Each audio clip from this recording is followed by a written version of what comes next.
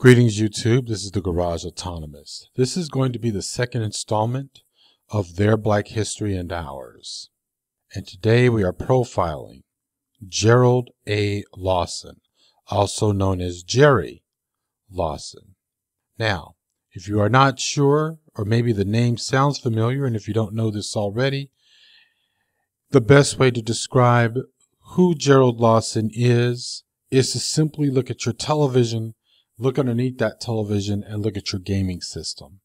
Think about your gaming system. You own a system that you paid for once, but you buy discs, or in some cases, maybe you subscribe to some streaming. The point is that you're able to play your choice of video games and at a great deal of variety all at once, instead of having to have it soldered into your gaming system and only having one game at a time. Because yes, prior to 1980, that's how gamers were living.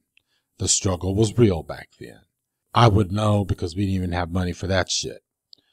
But Gerald A. Lawson came up with the innovative idea that if people wanted to play video games at home, they should be able to play more than one, and they should be able to have a variety. So the idea was that you buy a system and then you go out and you buy more games. He started that idea. He started that innovation.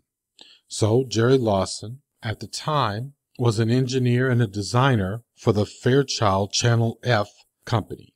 And what he did there was in turn to give Fairchild the video game console.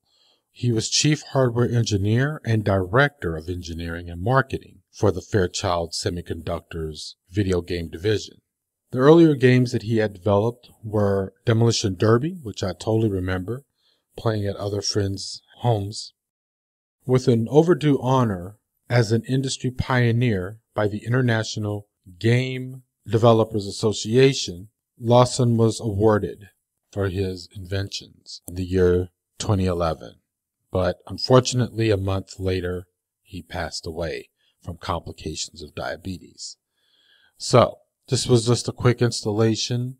This is one of those rare days when I actually have off, so I'm going to go outside in the blistering cold and try to enjoy the rest of the day. But I want everyone to read up some more on Mr. Lawson.